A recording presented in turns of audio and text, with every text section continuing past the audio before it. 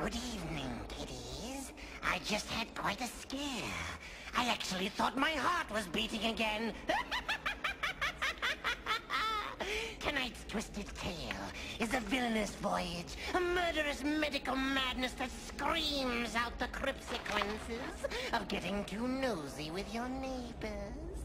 So the next time you stare into someone's window, remember, curiosity killed the cat.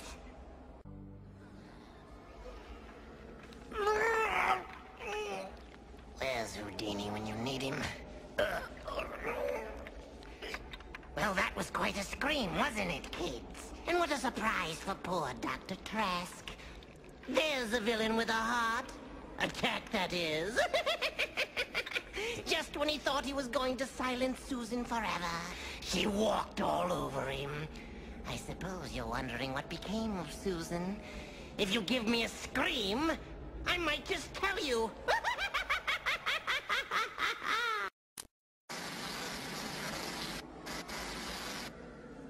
Hi, Mom.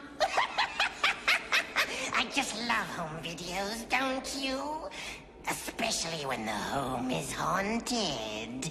Tonight's twisted tale, my dear couch potatoes, is filed under T for television. Or should that be terror? Mr. Horton Rivers is about to find out, so stay tuned to this totally titillating tube.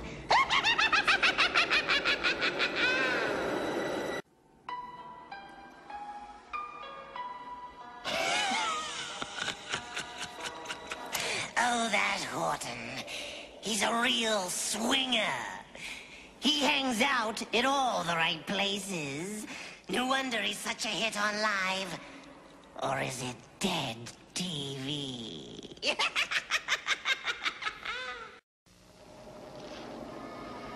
Are you alone tonight? Well, consider yourself lucky.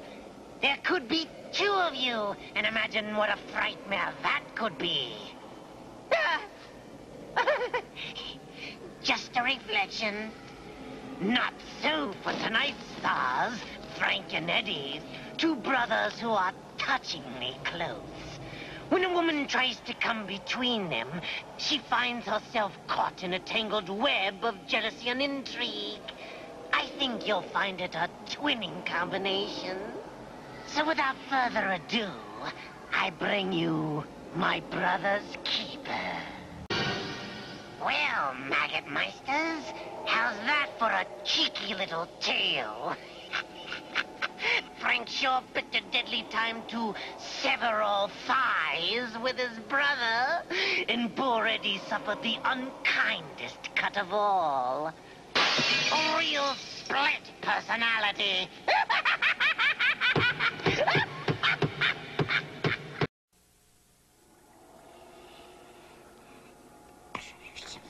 The boy of the twist. What? So where's the twist? And I had such great expectations. Ah, now here is a story you can sink your teeth into. A toothsome tale of Tommy Rot, guaranteed to scare the dickens out of you. Lean in, Fright fans. I'm going to let you in on the secret.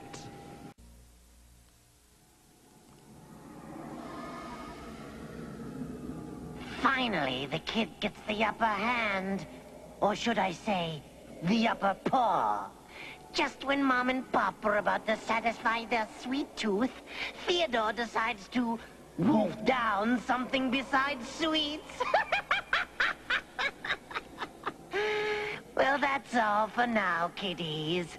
As one cow said to the other as they headed off to slaughter, till next we meet.